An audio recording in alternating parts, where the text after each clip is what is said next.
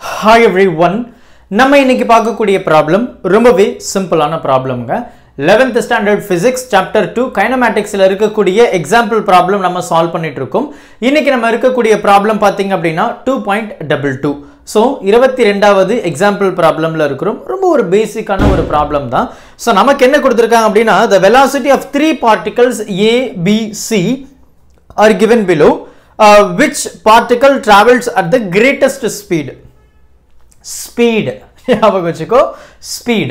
So they have given the velocity. That velocity அப்படினு சொல்லும்போது it will have direction as well as the magnitude. இல்லையா? So அதனால தான் நம்ம வந்து அத velocity it is a vector quantity அப்படின்றத நம்ம படிச்சிருக்கோம். இந்த previous problem நம்ம என்ன பேசியிருந்தோம் அப்படினா velocity அப்படின்றது வந்து first derivative of displacement அப்படின்றதை நான் உங்களுக்கு தெளிவா சொல்லியிருந்தேன். இப்போ நமக்கு இந்த மாதிரி மூணு பார்ட்டிகிள் இருக்கு. இந்த மூணு பார்ட்டிகிளுடைய velocity கொடுத்திருக்காங்க. கேள்வி என்னன்னா எந்த பார்ட்டிகிளுடைய ஸ்பீட் அதிகமா இருக்கும்? எந்த பார்ட்டிகிளுடைய speed it is a scalar quantity. எந்த பார்ட்டிகிளுடைய ஸ்பீட் வந்து அதிகமா இருக்கும் அப்படின்றது தான் இங்க இருக்கக்கூடிய கேள்வி. அப்போ நமக்கு என்ன தெரியும்? previous chapterலயே நம்ம வந்து ரொம்பவே டீடைல்டா நம்ம பேசியிருந்தோம். ஸ்பீட் அப்படின்றது என்ன? velocity னுடைய மாடுலஸ் இல்லையா மேக்னிட்யூட். சோ அதை தான் நம்ம வந்து velocity ன்னு சொல்றோம். இந்த டேர்மை நீங்க மறக்கவே கூடாது. Always remember. அப்ப நமக்கு மூணு பார்ட்டிகிள் இருக்கு. மூணு பார்ட்டிகிளுடைய velocity கொடுத்திருக்காங்க. இப்போ அதனுடைய மேக்னிட்யூட் மாடுலஸ் நம்ம கண்டுபிடிக்கலாம். இப்போ பார்ட்டிகிள் A அதாவது A இந்த பார்ட்டிகிளுடைய ஸ்பீட் நான் இப்போ கண்டுபிடிக்க போறேன் which is nothing but இதுதான். So modulus of VA இல்லையா? சோ இத நம்ம எப்படி சொல்லலாம்? root over x square y square and z square. இங்க என்ன இருக்கு? 3 square. Then that is a minus 5 square. Then பாத்தீங்க அப்படினா plus 2 square. இல்லையா? சோ இது நமக்கு வந்து கொடுத்திருக்காங்க. இதுல எந்த ஒரு சந்தேகமும் கிடையாது. சோ இதுல என்ன சேஞ்சஸ் இருக்குன்றதை நான் உங்களுக்கு சொல்றேன். இப்போ பார்ட்டிகிள் B. இந்த பார்ட்டிகிள் B உடைய velocity ரைட் அதனுடைய மாடுலஸ் தான் நாம வந்து ஸ்பீட் ன்னு சொல்றோம். அப்ப root over square root of x y z எல்லாமே ஸ்கொயர் தான். அப்ப 1 square plus 2 square plus 3 square. சரியா? ரைட். சோ அடுத்து பாப்போம்.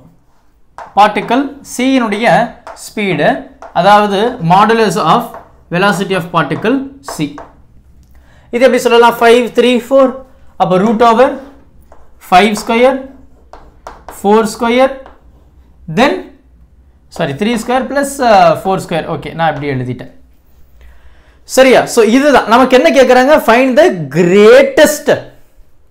greatest speed. இப்போ நமக்கு என்ன சேஞ்சஸ் இருக்குன்னு நான் சொல்லியிருந்தேன். இப்போ நமக்கு என்ன ஃபார்முலா அப்படின்னு சொல்லும்போது மேக்னிட்யூட் ரைட்.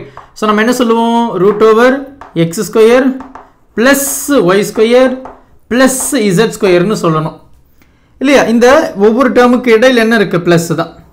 இப்போ நம்ம என்ன பண்ணியிருக்கோம் அப்படின்றத ஒரு தடவை கிராஸ் செக் பண்ணலாம். நம்ம கரெக்டா பண்ணியிருக்கோமா இல்லையா அப்படின்னு. ஏன்னா இந்த மிஸ்டேக்ஸ் நிறைய பேர் பண்ணுவீங்க. அதனால தான் நானும் அப்படியே எழுதியிருக்கேன். இப்போ பாத்தீங்கன்னா இதுல பாத்தீங்கன்னா x square plus y square plus z square. x square plus y square plus z square.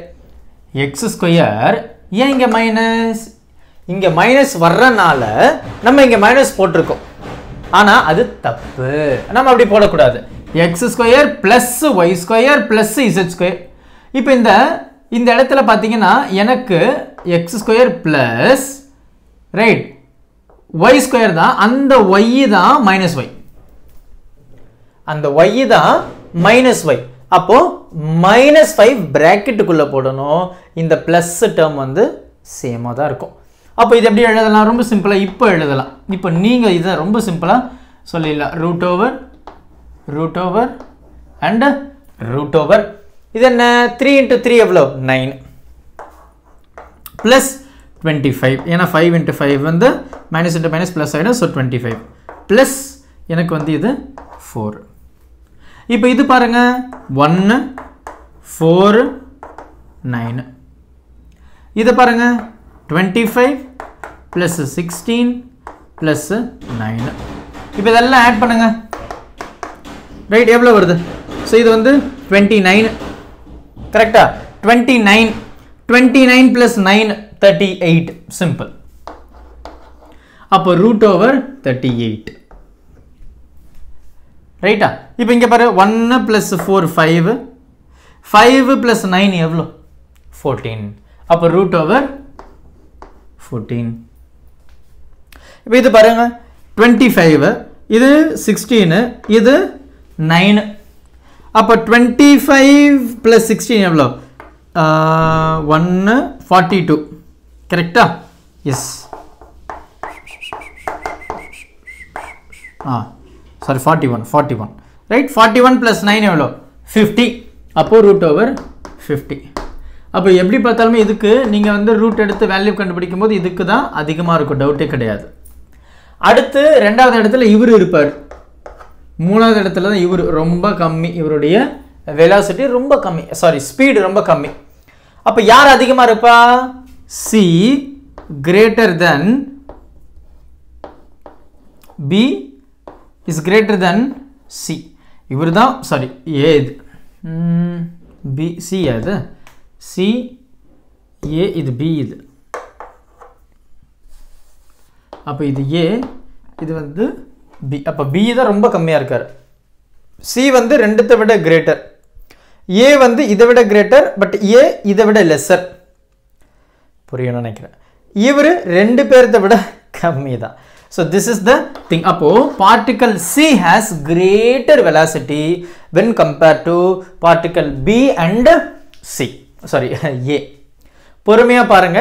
Doubt எதனா இருந்தது அப்படின்னா மறக்காம கமெண்ட் பண்ணுங்க. Thank you. Help this with a smile.